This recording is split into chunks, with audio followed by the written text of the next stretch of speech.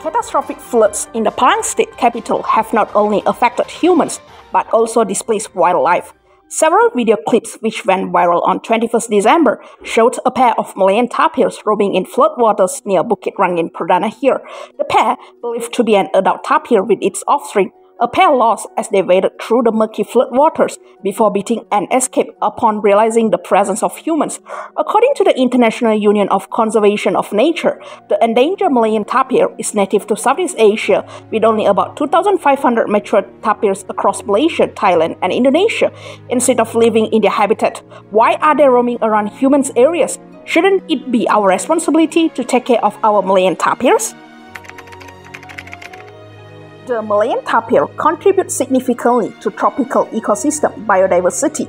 They are regarded as the umbrella species because they protect other animals and plants such as monkeys, deers, wildcats, and a wide range of reptiles and plants. Without Malayan tapirs, the rainforest life cycle will be disrupted and many species will perish as a result.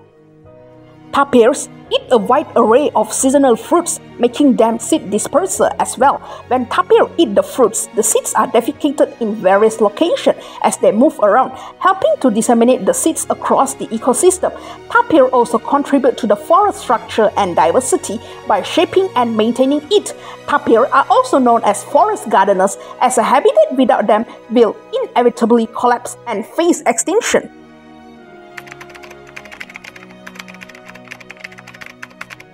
The tapir population is endangered due to a few reasons. First reason is due to an ongoing decline from loss of available habitat. In recent decades, Malaysia had one of the highest rates of deforestation in the world. Combined with a massive expansion of the road network, this has taken its toll on the unsuspecting tapir. When their habitats are encroached due to human selfishness, where should the tapir live? So they will start roaming around the human area and easily become human targets, which eventually lead them to an endangered life. The second reason is due to increasingly hunting pressure. Poaching and hunting tapirs for their meat and skin, especially baby tapirs, are on the rise as the baby tapir skin can be used to build drums. Besides, the current trend and demand for exotic pets is affecting the poor animal as tapir calves are cute and adorable. Hence, the tapir cubs become the target. When the calves are reducing, how are they going to mate and produce offspring? So, how could we possibly save this creature from the age of extinction?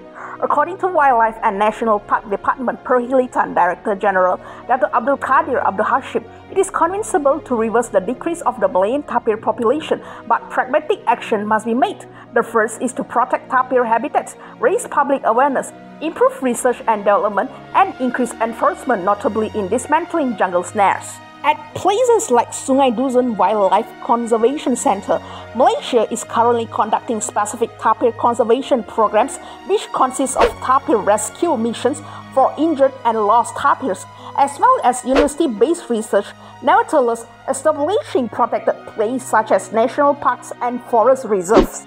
Another measure would be to implement tighter wildlife protection legislation. Perhilitan is working to alter the Wildlife Conservation Act 2010, Act 716, to enforce harsher penalties, including prohibition of wildlife cybercrime. Joint enforcement programs such as Operasi Bersepadu Khazanah (OBK), according to Abdul Qadir, would continue to function to combat animal exploitation and smuggling. If the Malayan tapir goes extinct, our future generation will not be able to see it in action and may not even have the opportunity to learn more about it. It would be a pity to lose yet another rare and valuable species. Before Malayan tapir goes extinct, let's work hand in hand to safeguard this precious landmark of ours, as it is no use crying over spilled milk.